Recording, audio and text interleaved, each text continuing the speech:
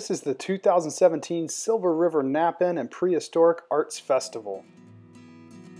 This is where the best of the best in the South come together to show their skills in flint knapping, primitive skills, fire,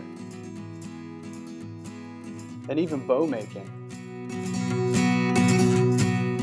These guys love nothing more than to sit under these oak hammocks and display their skills, their crafts.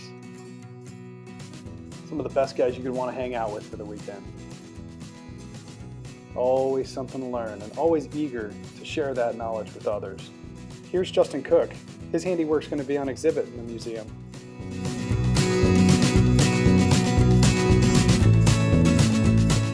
Had a great turnout this year. Quite a few people stopped by, pretty much all day long. We stayed busy chatting and kind of flint napping here and there on the side. Learned a lot. Met some really good folks. Some of the stuff that these guys do is more modern. This right here is pretty neat. Look at that. A little something for everyone. Even the kids got involved. That is cool right there. Here's Justin with Scott and his first place Lost Lake Point. And here we have Ryan Gill, Gill's Primitive Archery.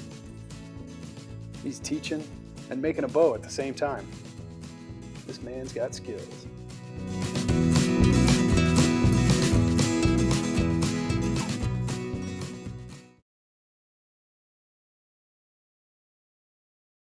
As the public leaves and the day draws to a close, we wander down this trail here and follow our nose around this gate and off into the woods, where we find a fire and the smell of blueberry cobbler in the Dutch oven.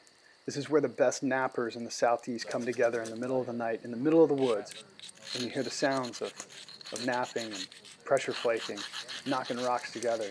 Some of the stuff they make is amazing. The price they pay is kind of amazing too sometimes.